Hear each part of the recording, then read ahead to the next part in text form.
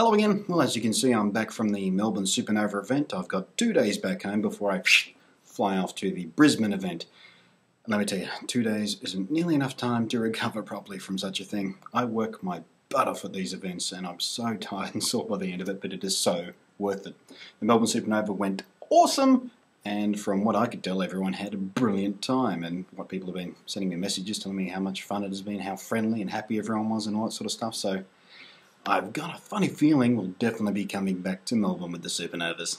Also wanted to give a quick shout out and thank you to all the subscribers and viewers who came up to me and made themselves known and told me how awesome I am. That never hurts the ego.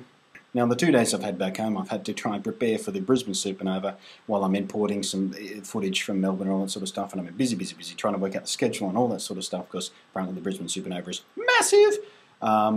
If you're in Brisbane or you're heading to Brisbane, remember there's a free event at the Queen Street Mall on the Friday afternoon. Details on the Supanova site. And if you're coming, see you there. Make sure you say hello. Now, from the maybe 30 or 40% of the footage I've had time to import so far, I put together a little montage, a little set of clips to show you just how much fun we all had at the Melbourne Supanova. Catch you next time.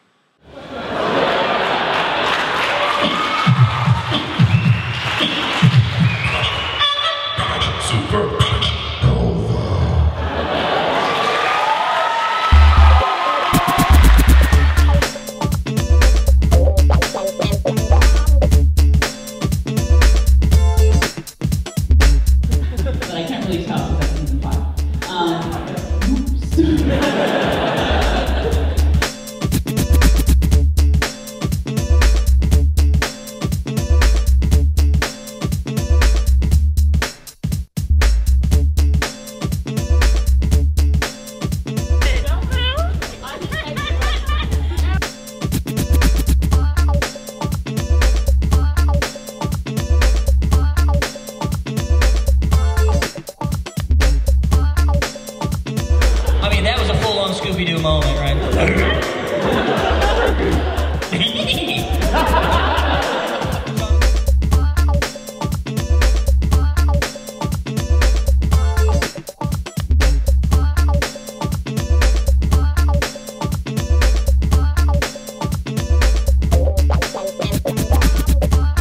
So there's two full-on ass shots. Steve's and mine, I was like, oh! And Greg's like, was that your rear end that I just saw?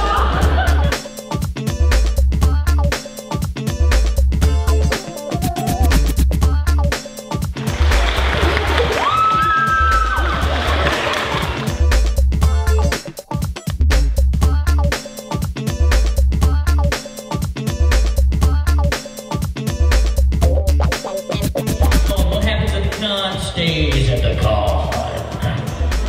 Yeah, it gets a little risque.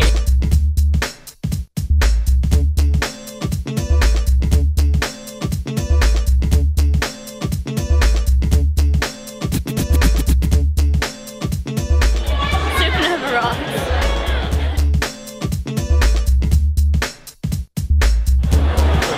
What does the G stand for? I don't know.